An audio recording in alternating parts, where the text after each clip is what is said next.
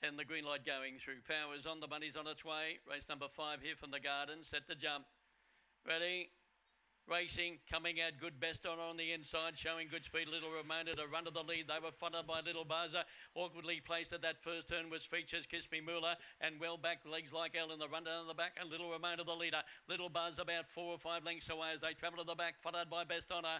Over on the inside there was Eat Some Cake, and over on the outside of it was Hot Lock as they travel towards the turn, and a good margin away to Features around the turn. Little Ramona the leader, and Little Ramona's kicking strongly from Hot Lock. And I think it's just one. Features third. On the outside there was Little Buzz. They were closely followed by Eat Some Cake, Features, and it was about one of the last to pull up. Behind them, Kiss Me Moolah and Legs Like L. Judge will go for the photo finish here after the running of the 5th event of the afternoon. But Little Ramona's boxed on a little bit too good for mine, defeating number 7, Hot Lock, and more than likely number 5 in third place, and that was Little Buzz.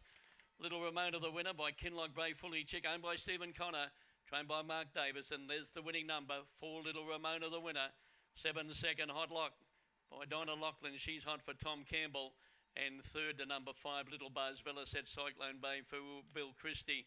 4.75, a half a length, 1 1/4, couple of good splits there set by Little Ramona, 4.93, run home 12.70, and that runner 30 and 14, and Rangers having a good look at that finish links for the 4th number.